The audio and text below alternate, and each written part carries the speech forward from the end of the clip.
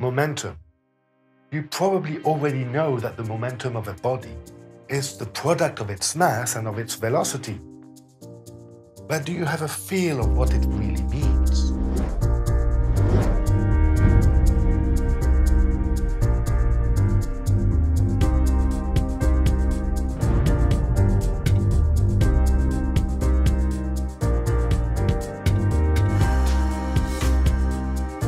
To be honest, I don't like the term momentum.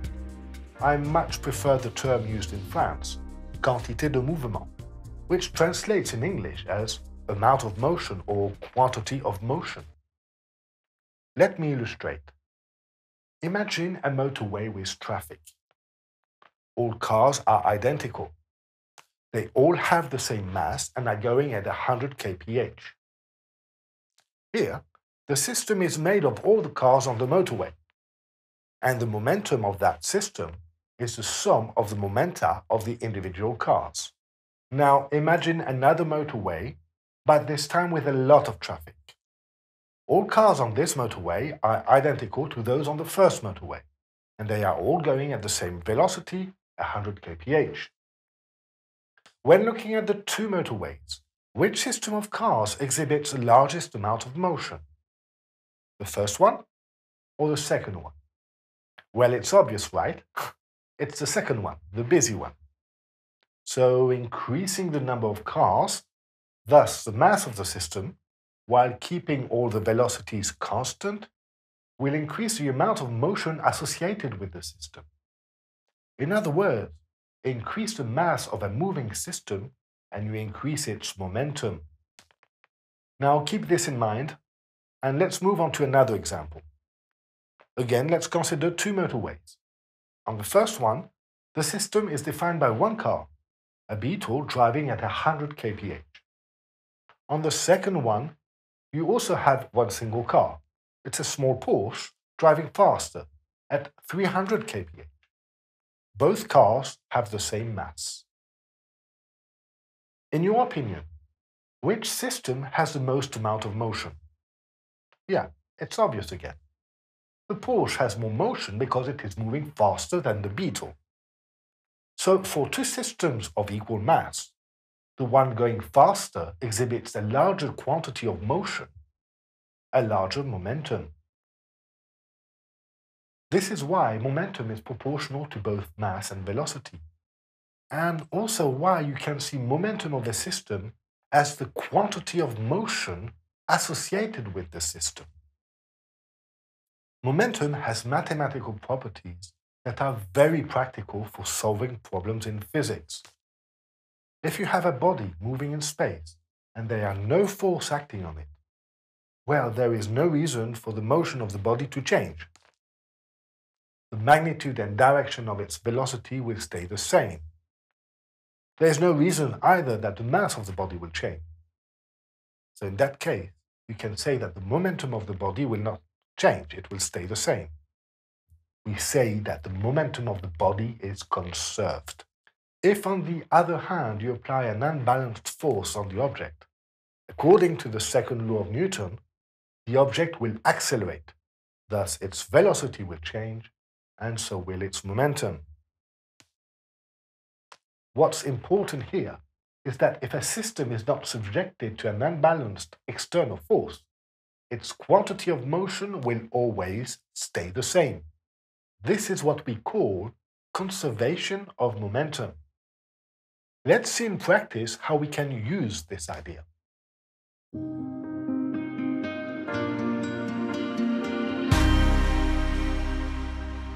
But before we dive into how to use conservation of momentum in order to solve problems in physics, let's remind ourselves what type of mathematical quantity momentum is.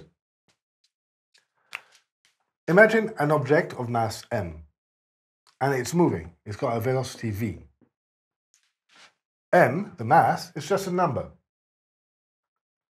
V has a magnitude, which is the speed, how fast the object is moving, but also a direction. It's going this way. Therefore, V is a vector. Now we know that momentum is mass multiplied by velocity.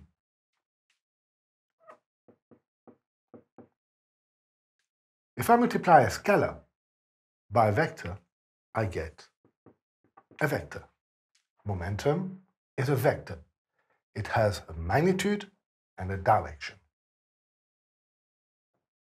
Now let's consider a system of two objects, A and B. What is a system? You hear this word a lot. A system is just when you associate different bodies together and you consider the whole group. I'm going to consider these two objects of mass MA and MB. And they form a system S. If I want to find the mass of the system, well, it's easy. I just add the mass of the constituents. So it's the mass of the system here is mass A plus mass B. Simple. I suppose that A and B are moving. They have momentum. So we have PA, and suppose I put PB that way.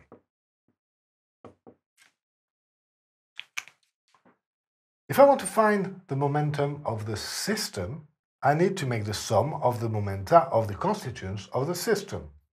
So in our case, we get PA plus PB as vectors. As vectors, these are vectors. You cannot just add the magnitudes. You need to add them as vectors. So if I want to draw the vector corresponding to the momentum of system S, I'll start here. I draw PA, and tail to tip, I put PB there, put vectors, and I obtain here the momentum of the system. Let's do this in one dimension.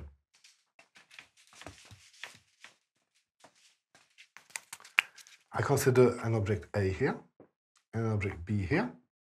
Let's suppose B is moving this way with a momentum PB, and A is moving that way with a momentum PA. If I want to find out the momentum of the system S, which forms the two objects, formed by the two objects, I will have PS equals PA plus PB. But I'm making a vector sum, so I need to define an axis with a positive direction. Let's consider positive direction this way. Now, if I want to find the magnitude of the momentum of the system, I see PA is in the negative direction, so it's going to be minus PA, and PB is in the positive direction, so it's going to be plus PB. Because momentum is a vector, when you deal with it in physics problems, don't forget to deal with it like a vector. When you add momenta together, don't forget it's a vector. Define some axis. If you forget it's a vector, then you might make mistakes like forgetting the negative sign. Stuff like this. And, well, do you have trouble applying mathematical tools to physics problems? If you do, I highly recommend you check my course, Mathematics for Physics. I published it on Udemy and Skillshare, and I will post some links in the description. What does this course deal with? Well, it's divided in 3 sections. The first section is Algebra for Physics. It shows you how to rearrange equations, and shows you lots of tips on how to do it fast and accurately. The second section is Vectors for Physics. Well, it deals with this. How to add vectors. What is a vector? How to use it in physics problems. And third section is Trigonometry for Physics. Now that is everything with angles, cosines, sines, stuff like this, that you see a lot in physics. Okay, let's move on and let me show you how to use conservation of momentum to solve problems in physics.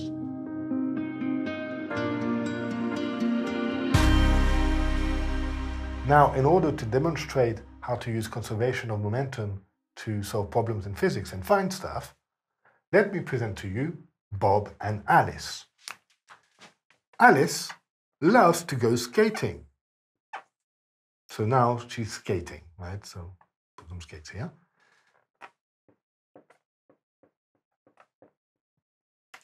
I hope you admire my drawing qualities. And I'm going to put Bob here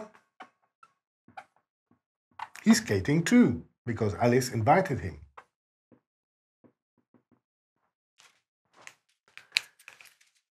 Bob and Alice are on the skating rink. Alice having a mass of 50 kilograms. Bob is a little heavier, it's a guy, so 70 kilograms. Alice is skating towards Bob with a velocity VA of 5 meters per second, while Bob is also going towards Alice with a velocity VB of 10 meters per second. Obviously, they will crash. But Bob and Alice are very good friends, so they will hold hands. So let me draw this again. That's Alice holding hands with Bob after having crashed into each other.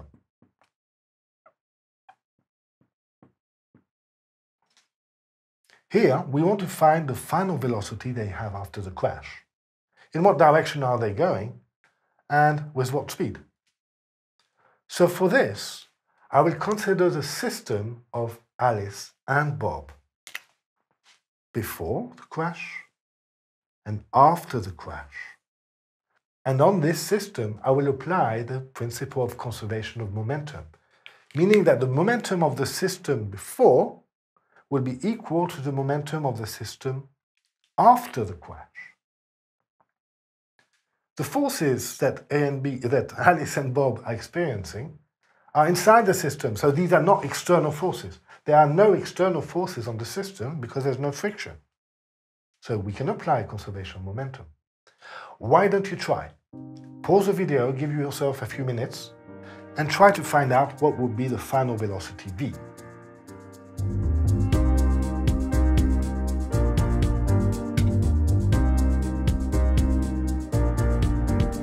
As you can see, for clarity, I replaced Alice and Bob by balls. I want to calculate the initial momentum of the system formed by these two balls. So the momentum of the system will be the sum of the momenta of the constituents of the system, but these are vectors. It's a vector addition, so I need to define an axis, a positive axis. Well, let's consider it positive this way. Now, I can calculate the magnitudes. By removing the arrows, I realize the momentum of A is this way, it's positive. And that of B is this way, it's negative. And I can replace P by mv now.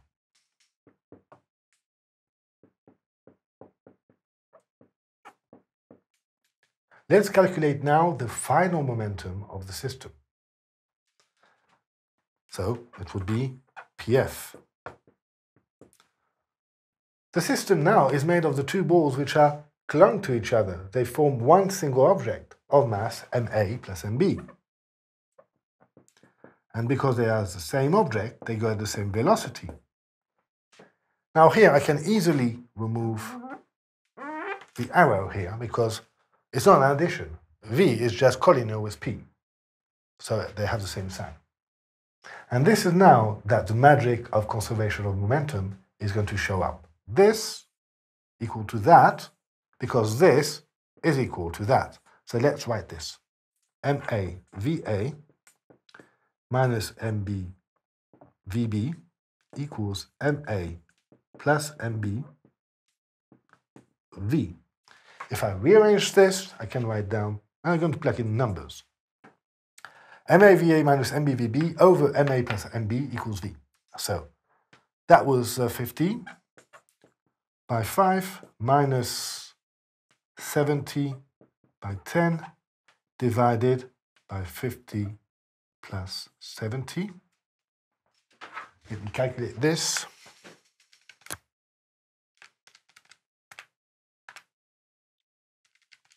I find minus 3.75 meters per second. So the magnitude of the velocity they have after the crash is 3.75 meters per second, and the direction is that way.